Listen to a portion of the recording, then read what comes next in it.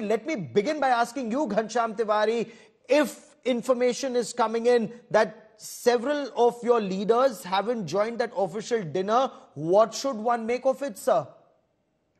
Good evening, Gaurav, to you, my fellow co-panelists and the viewers. I see a joy in BJP and those who support BJP, the same kind of joy when Anil Masi stole an election in front of the camera. That treachery and treason and thuggery is celebrated as a political strategy is what BJP has given to India. So BJP in every election is an opportunity to make another dent to the democratic polity of India, where you speak about the number of candidates that BJP has put up. How many candidates are traditional BJP? Your treasury and thuggery starts by bringing candidates from other parties. Then you expect that with news leaks, by carefully wording that सूत्रों से खबर आ रही है, Samajwadi party में tension है, by these unofficial, and I can categorically say whatever your reporter said, Ashutosh is wrong, blatantly wrong. This unofficial news leaks, by this you want to communicate that there is some merit in what BJP is doing. There is no merit. Treachery and thuggery has no merit.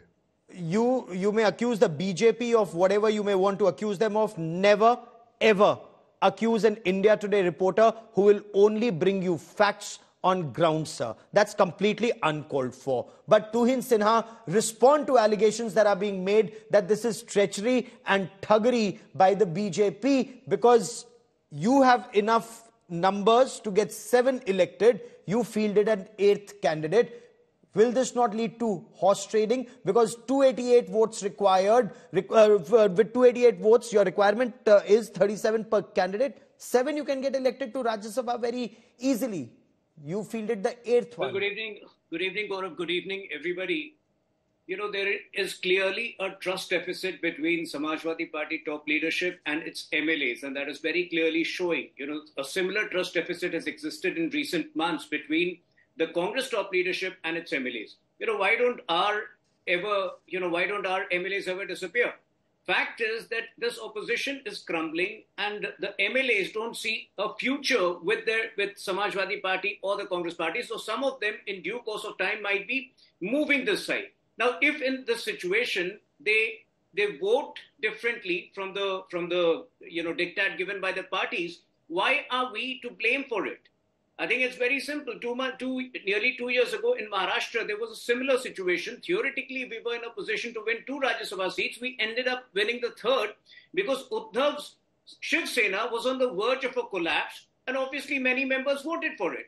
So I think, Samajwadi Party and Congress Party need to work on their strategies. They need to work on a vision, because without vision, most of their MLAs feel suffocated. Okay. They realize they don't have a future with their respective parties. Let me take this to Amitabh Tiwari, because few people understand what's happening on ground and number crunch better than Amitabh. And Amitabh, I want to understand from you, conscience voting, horse trading, with Yogi Adityanath's dinner tonight, voting classes that were underway earlier today, and this information that's just come in. Now, are these mind games that are being played, or does the BJP have the numbers when it comes to Uttar Pradesh? It's a mixture of all. It's a mixture of mind game plus conscious voting plus horse trading. We've seen it all in the earlier Rajya Sabha elections as well. The Election Commission says that parties cannot issue a whip for Rajya Sabha. It's a conscience vote. However, due to the shift of RLD from the Mahagathbandhan or the India bloc and the SBSP to the NDA side, what has happened is that the Samajwadi Party numbers are very tight for this. You need 37 MLA support, first preference votes, and the party along with the Congress currently has 110. So it's short of 1 member actually, and that is what is made the contest fairly interesting, because Raja Bhaiya's party has also alleged their support to the BJP. Yes. So the numbers are very tight, and due to the exodus of 2 crucial allies from the Samajwadi Party fold, the contest has become very interesting, and here in the BJP sees a chance to get their 8th candidate win. Mind you, if the Samajwadi Party's 3rd candidate is not able to get 37 first preference votes, and if the BJP's person also is not able to get that, then the contest moves to the second preference.